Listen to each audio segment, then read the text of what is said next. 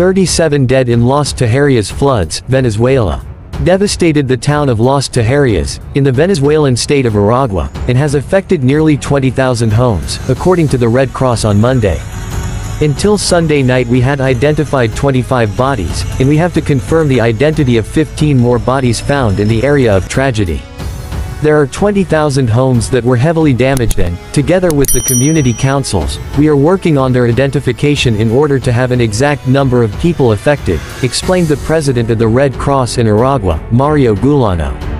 There are also some 765 homes destroyed and 1,400 families affected, according to Caritas, as reported by the news portal Efecto Cocuyo. The 3 shelters that were opened yesterday, Sunday, will be moved to La Placera de Maracay, in order to have people in better conditions than in the schools that are in the area, he added.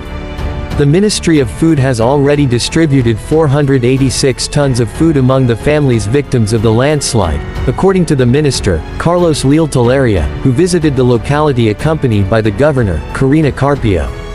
More than 1,000 men and women are deployed in the area, including firefighters, military, civil protection and all police forces.